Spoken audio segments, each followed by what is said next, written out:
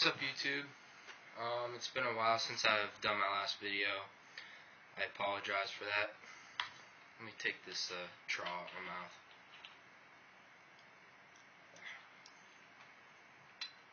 So yeah, you guys, I told you guys that I'd be back, and I am back, and I got my one dip I wanted to review. I'm not crazy about it. I've done it multiple times, but I've never reviewed it. So I figured might as well go ahead and try and do it on the YouTube. So today, doing a beautiful little tub of Stokers, straight. You guys know I'm a wintergreen guy, so yeah, I don't know if you guys can see that or not. I don't know how to set up the phone yet, so you still guys gotta give me some time with that. I'm not that great with this technical stuff. I just like to do the videos. So yeah, alright. I got this from a buddy of mine, and who usually does this in school. I like Stokers, but I like Stokers Wintergreen the best. So yeah, I've tried this beforehand. You see, I ripped open the tab. So let's get a good old look at this. I'm gonna spill it on the keyboard. I have my phone on my laptop.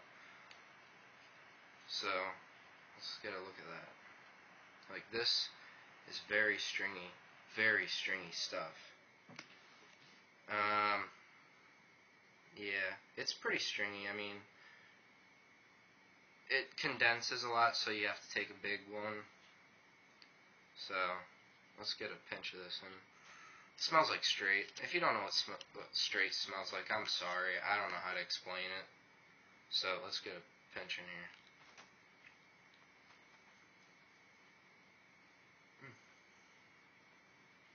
So yeah, you can see how much it condensed in my mouth. Let's set this down here. So yeah, what have you guys been up to? Go ahead and comment me. I've seen a couple people started to comment and send me messages, so I'm glad about that. Probably shouldn't have taken that big of one. I can't really talk. Now it's starting to set in. I think I can. I mean, it's an overall good dip. I'm used to wintergreen, mostly grizzly and Copenhagen wintergreen, so I mean, it doesn't really have that much of a nicotine flavor, because I just had grizzly wintergreen in my mouth, so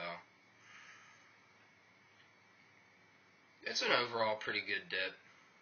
If you're a beginner, I'd say, because it pinches so well. I mean, look, this one's still hanging on me.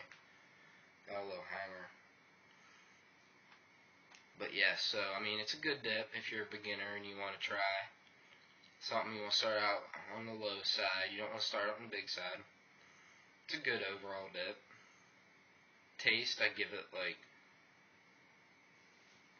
on the straight taste, it's good, but on nicotine flavor, it's bad. I think that's just because I'm so used to the nicotine by now. I don't know.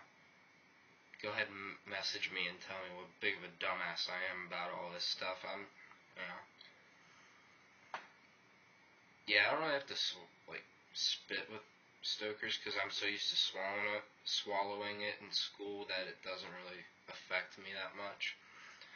So yeah, I give it like a good old, if you're a beginner, I give it as like 7 out of 10.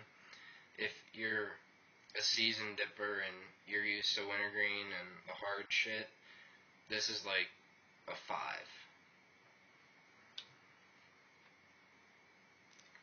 Like, if you press it down in your mouth and really suck on it for a bit, you can get a good old, like, black looking spit out of it, but other than that, you're not getting black. I think that's just because I'm used to the wintergreen. I don't know. Sorry for this review, guys. It's not that great. I'm still trying to get everything set up. So, yeah. Keep on dipping and spitting. Another review's coming, boys.